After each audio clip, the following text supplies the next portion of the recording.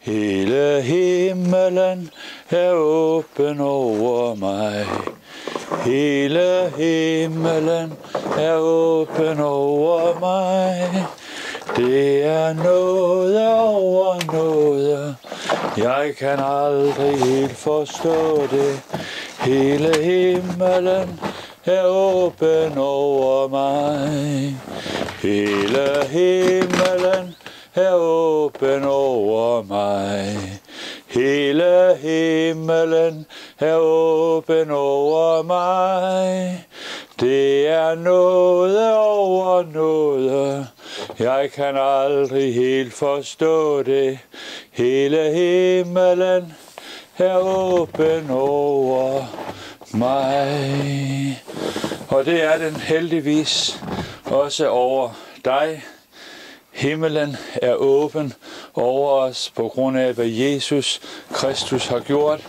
Og her står vi på Pottemagerens Hus på en af vores skønne altaner. Og en af de mange smukke solopgange er i gang derude. Og samtidig har vi en smag af sibirisk kulde med minus 18 grader. Men også vil jeg sige sibirisk skønhed. Jeg har desværre aldrig været i Sibirien endnu. Jeg tror, det kommer en dag.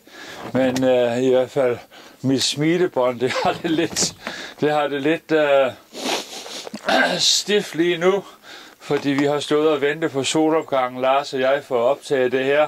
Og minus 18, det sætter sig i kinderne og i muskulaturen.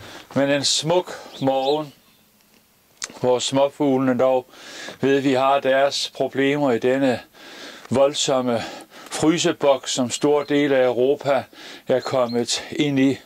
Men alligevel, så er det skønt, rimfrosten, stilheden, Pottemagerens Hus, en stressfri zone, og vi vil gerne bringe dig et ugens ord, et opmuntringens ord, men også et udfordringens ord her på denne sibiriske morgen, men på Pottemagerens Hus i Holsted imellem Kolding og Esbjerg.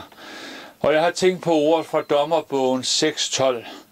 Det er Gideon, vi finder i et par kapitler der, og det er en af de situationer, hvor Israel igen er i vanskeligheder, store problemer, fjender, der angriber nationen. Men problemer og fjender og modstand har aldrig og vil aldrig være et problem for Gud. Hans problem, det er som regel at finde nogen, der vil stå midt i problemerne og proklamere Guds navn og gå ind og bede om noget, omvende sig, bede om tilgivelse og gå ind og være et redskab til at gøre den forskel, som der altid kommer, når Guds mænd og kvinder, Guds folk, de træder frem i ydmyghed og stiller sig, som der står, i gabet. Og desværre så er det ofte svært at finde mænd og kvinder, som kan få fokuset fjernet fra mørket og problemerne og omstændighederne, og så få fokus og øjnene rettet imod Jesus og imod de løfter, der følger med i livet med Jesus. Og Gud kommer der i Dommerne, bogen kapitel 6 og vers 12, der kommer han så til en mand ved navn Gideon, og så bringer han ham denne, i hvert fald for Gideon, overraskende hilsen: Herren er med dig, du stærke kriger.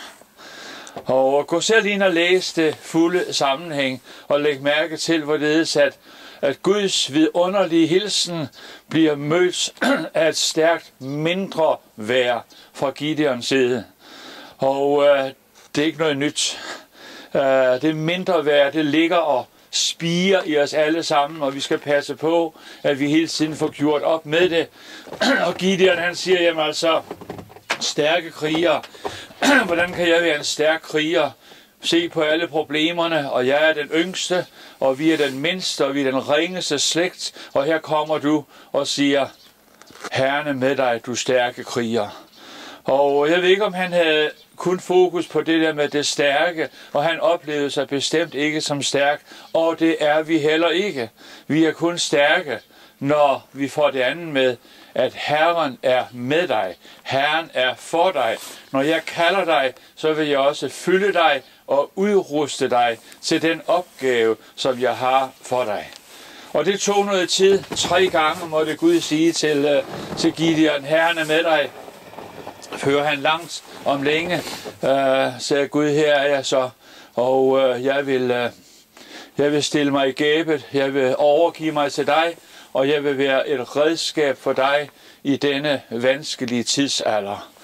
Vi lever i vores vanskelige tidsalder. Dagligt så strømmer det ind med rapporter derudefra, som bestemt ikke er særlig positive, selvom vores politikere og ledere er selvfølgelig ret eminente til at få det til at lyde positivt. Men som dagene og ugerne og månederne skrider frem, er vi godt klar over, at vi har problemer.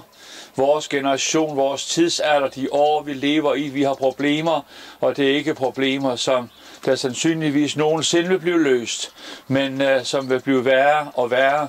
Men hvor Gud er på tronen, Gud har kontrol over tingene, hans ord går i opfyldelse, det profetiske ord for Israel, for hans kirke, for verden går i opfyldelse.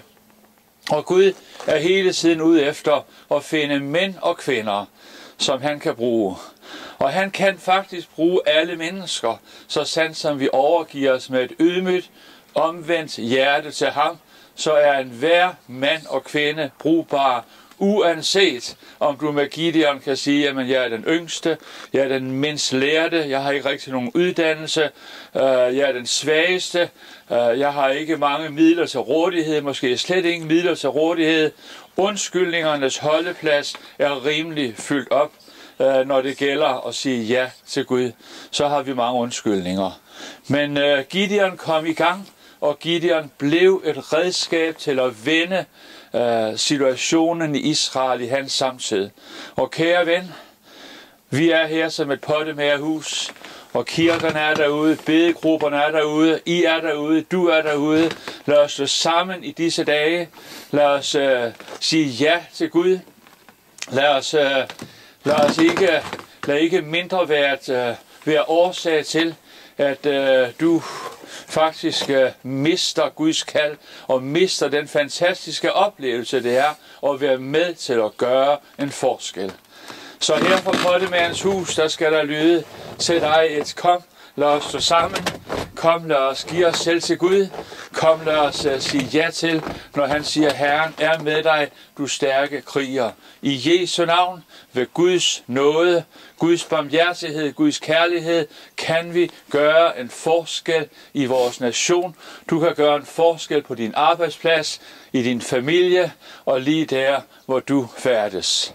Så en varm hilsen fra Pottemagerens Hus på en meget, meget, meget kold sabbat morgen, lørdag morgen her på Pottemagerens Hus i sne og is, men også i skønhed. Må ikke bag mig, at solopgangen den er i fuld gang og kan ses, håber jeg. Meget fantastisk, i hvert fald med det menneskelige øje. Jeg håber også, at Lars' kameraøje kan opfange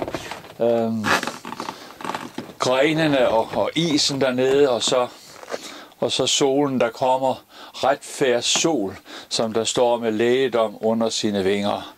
Tak fordi du har lyttet. Gud velsigne dig. Tak for jeres forbøn. Tak for jeres økonomiske støtte til Pottemagerens Hus. Jer, der er med der.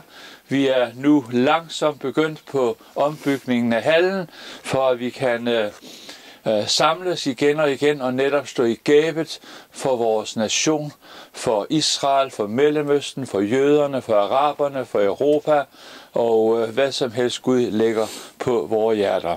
Her fortsat en god uge ønsker vi dig her fra Pottemagerens Hus.